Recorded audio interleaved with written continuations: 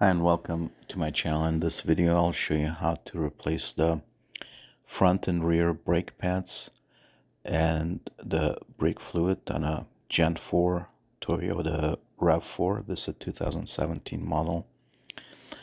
This is the front jack point right behind the cover. You want to start with the front and this is where you put the jack stand on. It's clearly marked. And for the rear, use a piece of wood so you don't damage the suspension parts. But this is on the left side of the car, left rear. That's where you can lift it from. You don't need to raise the entire car. You can do this one wheel at a time. But if you're replacing all four the pads on all four wheels, then it's best that you raise the entire car, and especially if you're flushing the brake fluid, it makes it a lot faster. You need a 21 millimeter socket for the lug nuts, and if you don't have an impact gun, then you want to remove the lug nuts first while the car is on the ground.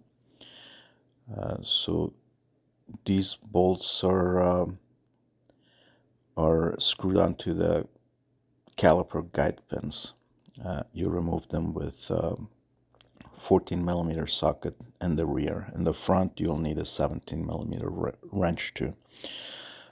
So first you remove the bolts, and at that point you can remove the caliper and hang it using some implement. I got those hangers from Amazon, cheap, but don't just put it on the rotor. So these pads are pretty worn out. The replacements are from Toyota dealership for $52 the rear and $72 for the front.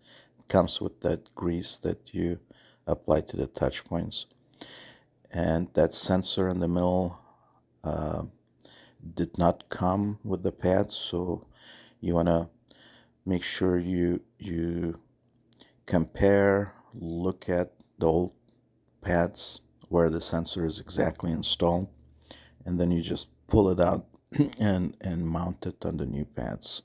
So it's important, as you see, it goes in the bottom on both pads, and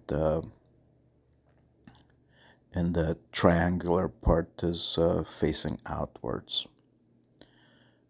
So that's very important, and as you put the pads in, just carefully, you need to put it kind of sideways to get it in, and then you press it in. So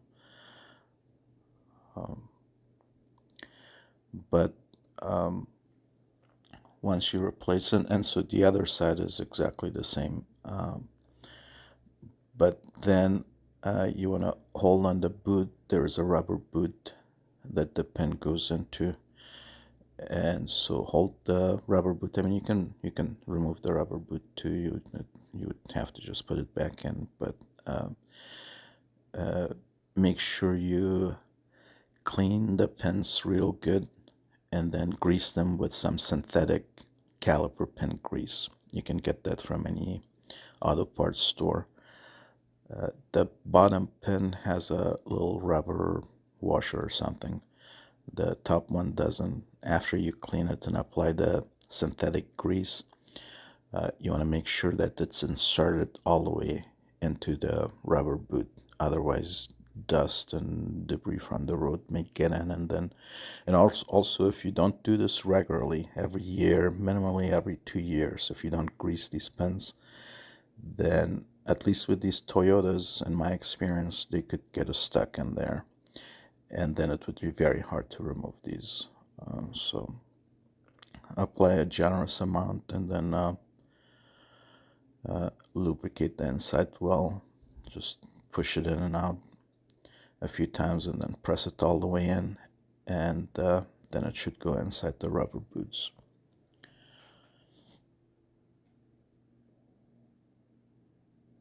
So the rear pads are about $52, the front $72 from Toyota. If you That's for the set.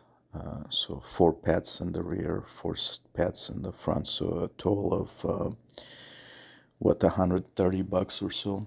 If you cannot find them, let me know in the comments and I can tell you where I get mine from. But make sure, I'm not showing all the cleaning that I do, but make sure you use a generous amount of brake parts cleaner. On the apply on the rotors, on the everywhere, all the touch points, clean real good. And then you'll have to press the piston back in because the new pads are obviously thicker, and so I'm using this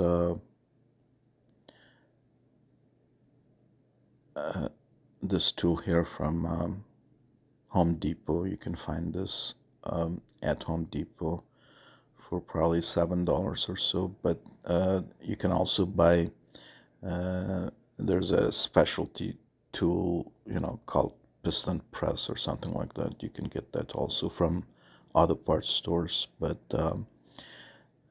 after you've mounted the caliper, torque the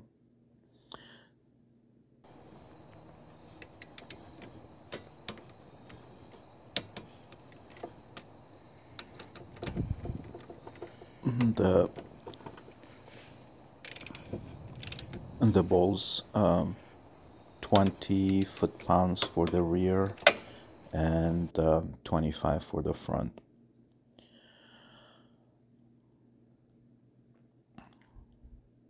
So this is the front caliper, and you'll need a wrench, a 17mm wrench, to hold that one nut and then remove the bolt. Once again, the bolts are going inside the caliper pins, the back of the caliper pins. So the nut is really the caliper pin.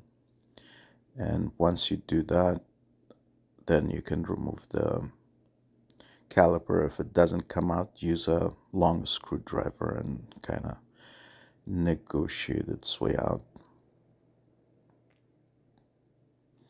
And then hang the caliper to the side.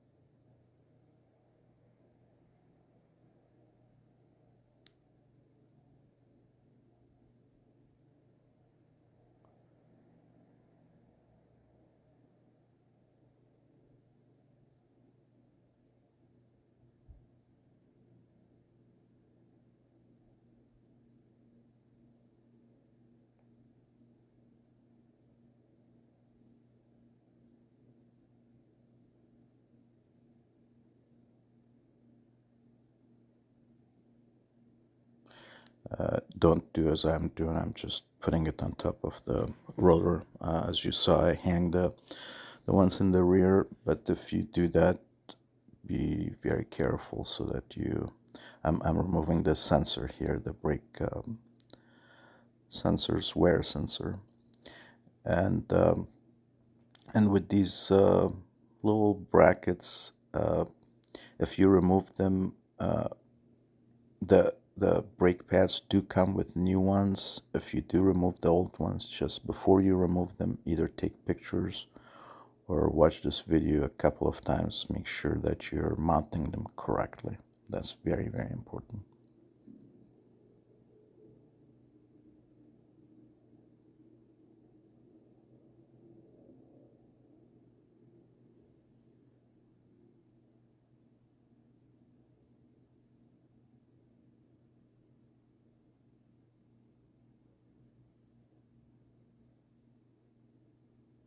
And as you can see, as I mentioned before, the triangular part of the sensors go on the outside, and with the front brakes, they go on the top.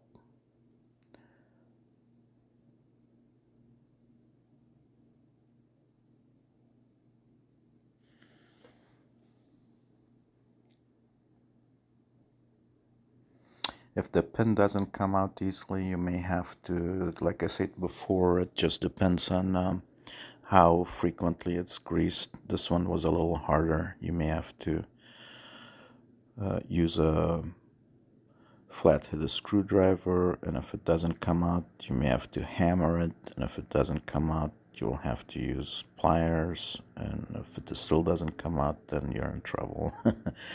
But that's why it's important that you grease the pins regularly. So now on to bleeding the fluid. This bottle is part of the kit. You see the box there from Harbor Freight. You can get it from Amazon too for probably $30. Comes with 2 bottles and a clear hose. I'm using this one. It's sort of an auto refill kit. It comes with different adapters that fit the mouths of different fluid reservoirs. But you don't have to worry about making sure that the tank has fluid in it. It just keeps it full. And then you can use the other bottle to collect the fluid from each of the calipers. And you need, either you can do a gravity flush, or you can use another person as I'm doing here. And pay attention right now to the sequence.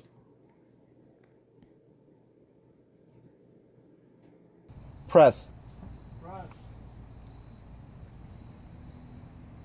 Forward. Release. Release. Press. Press. Forward. Release. Release. Press. Press. Forward. Release. Release. Press. Press. Forward. Release. Release. So as to the sequence of bleeding, you want to start with the rear passenger wheel because it's the farthest away from the master cylinder, and then driver rear. After that, and third, the passenger front, and then driver front. And so I use the full liter of brake fluid here, .3 brake fluid, and then that's pretty much it. So I really hope that you find this video of use, and if you have any questions or comments, don't hesitate to ask or give me feedback, and I will talk to you soon. Bye-bye.